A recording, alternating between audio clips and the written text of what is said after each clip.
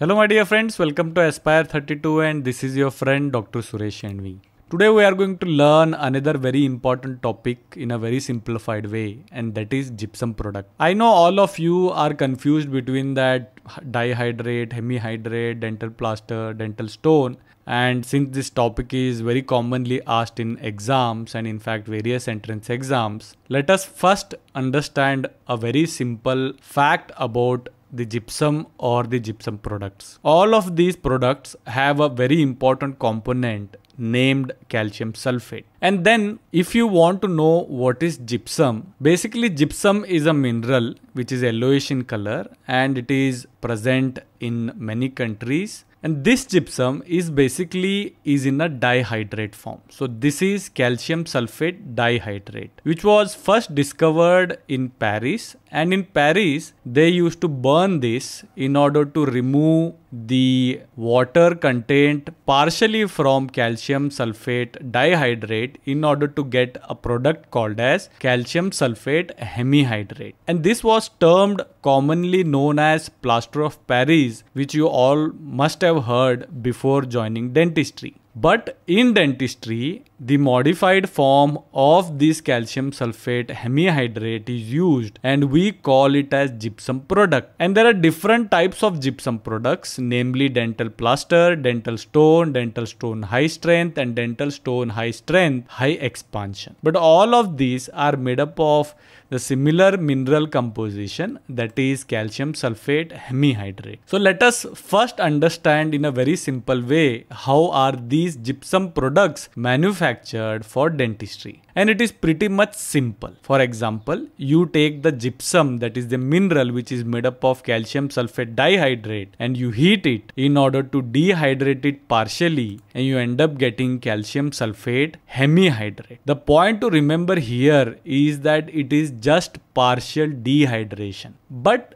depending on how you heat it, you may end up getting different type of gypsum products as I mentioned earlier. For example, if you heat the original gypsum in an open kettle and partially dehydrate it at 120 degree to 140 degree Celsius, we get beta calcium sulfate hemihydrate. And this is commonly marketed as dental plaster. Now, if you look at the SEM picture of beta hemihydrate, you will see that the particles are very irregular and they are spongy in structure. Now you have to remember this point and I will explain you why, because this often comes in the exam. If you heat the same gypsum under pressure with water vapor, you end up getting something called as alpha calcium sulfate hemihydrate. And this is also called as hydrocal, which is very commonly marketed as the dental stone. And this is the picture of the alpha hemihydrate, and as you can see, they are prismatic, smaller than the beta hemihydrate crystals, and they are regular and they are less spongy than the crystals of the beta hemihydrate. In the third process, if you heat the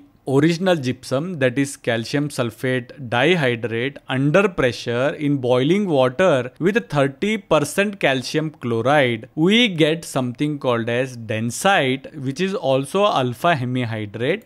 But these two products are available as a type 4 or type 5 dental stone, that is dental stone high strength or high strength high expansion. And out of all the varieties of gypsum product, these are the densest and the smoothest type of crystals which are available in the market. Now please note that whether it is alpha or whether it is beta form of the calcium sulfate hemihydrate, there is no mineralogical difference, and I am sure that you understood this because all these gypsum products like dental stone, dental plaster or the other forms of dental stone, all of these have calcium sulfate hemihydrate. But there is definitely some difference in its clinical performance, and we'll try to understand it based on how the chemical reaction happens. So you have a partially dehydrated gypsum product, and now you are adding the water back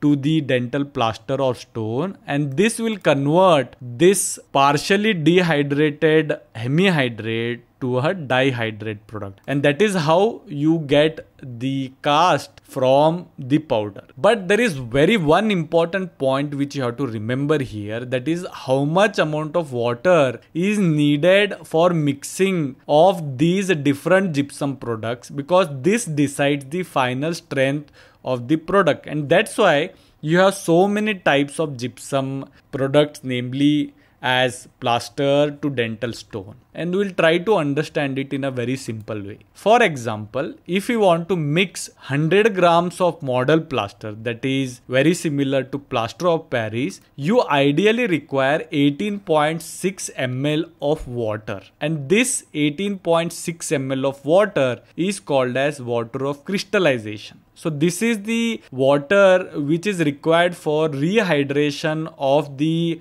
gypsum product and to convert it to a calcium sulfate dihydrate. But clinically that is very difficult to manipulate because the mix becomes too thick, and if you pour it in the impression, you will not be able to flow it and get the minute details in the impression, because since our work is done in a such detail and the margins of the preparations are very small, we want better flow too. So in order to get better flow, we add more water than the water of crystallization, that is approximately 45 ml. So you remove the 18.6 ml from the water what you actually put to the mixing of dental plaster, you get 26.4 ml, which is actually excess water which remains in the set mass without taking part in the chemical reaction. So this 26.4 ml is remaining in the dental plaster,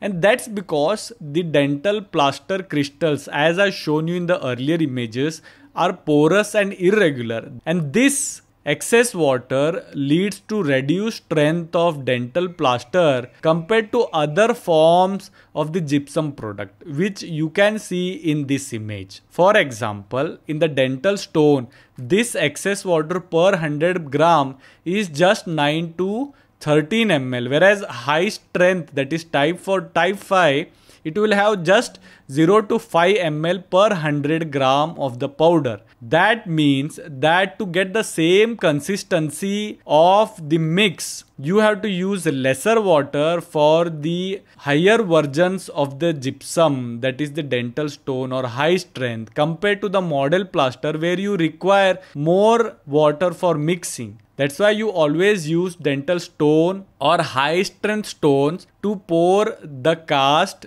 to make dies. And for diagnostic cast, or if you want to make base of the models, only then you use the model plaster. Now let's try to understand what happens at a molecular level. And this is explained by many theories, for example crystalline theory, gel theory, and the theory of hydration. But out of all these, it is the crystalline theory which is accepted more than any other theories. As per the crystalline theory, your gypsum product before mixing has two centers in it. The first being the dissolution center and the second being the precipitation center. The dissolution center is made up of calcium sulfate hemihydrate, and whereas the precipitation center is made up of calcium sulfate dihydrate. Now you may wonder, how would a dental plaster have calcium sulfate dihydrate before it is being mixed? That's because even after manufacturing, some amount of dihydrate form still remains in the gypsum product. Now when you mix water with the dental plaster or any gypsum product, there would be transfer of calcium sulfate from the higher concentrated area, that is the dissolution center, to the lower concentration area, that is precipitation center, and that's how the calcium sulfate dihydrates get precipitated, making a set mass. This reaction can be altered by many factors. For example, you can add accelerator or retarder to the gypsum product during manufacturing process. Accelerators make the plaster or stone set faster, meaning they reduce the setting time, whereas if you add the retarder, it will make the mix set slower, hence increasing the setting time. There are many accelerators, for example, potassium sulfate, sodium chloride till 2%, or borax. Or you can also use the terra alba, which is basically small amount of set calcium sulfate dihydrate, that is gypsum, grounded and mixed in the model plaster. So these act like the nuclei for crystallization. You can also add retarders like sodium chloride more than 2% or sodium citrate or borax. These things will cover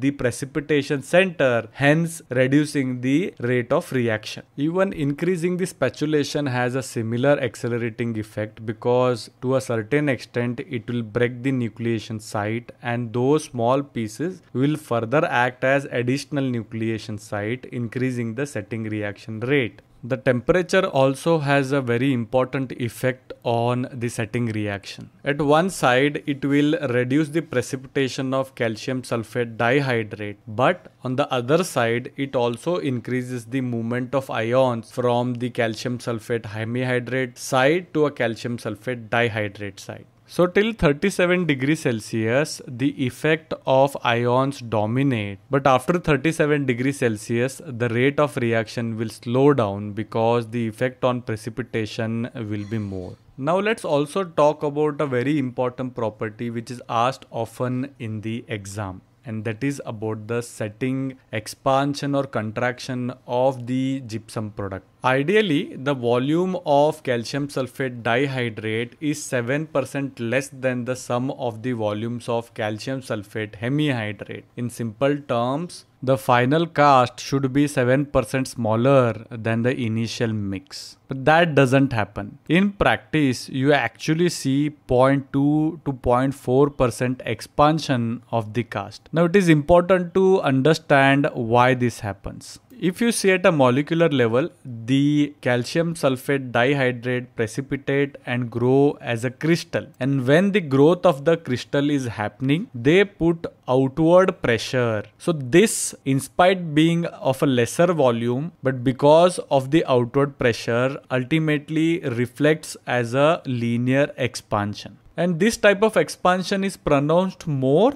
if you allow the material to set under water. And that's because in the presence of water, the crystals move apart and grow more, in turn leading to increased expansion. These type of expansion are called as hygroscopic expansion, which is very commonly asked in the exam. Now let's learn about the manipulation. Always dispense the water first in the rubber ball before putting the powder. And once you add the powder, allow it to settle for 30 seconds. And then use a stiff metal spatula to mix the powder with the water. And you should at least spatulate it for 1 minute with 2 revolutions per second.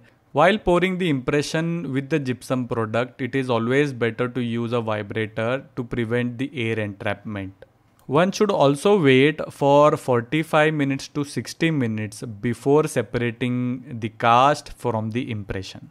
Exams do ask about the disinfection of the models, and you can do that with 1:10 dilution of sodium hypochlorite for 30 minutes or spray with the iodophore as per the manufacturer's direction. So my dear friends, that was about gypsum. If you want me to make more videos about gypsum products, please mention in the comment section. Do check the playlist on Aspire 32 and do not forget to subscribe and check other videos. I will see you soon with one more video on Aspire 32. Bye for now.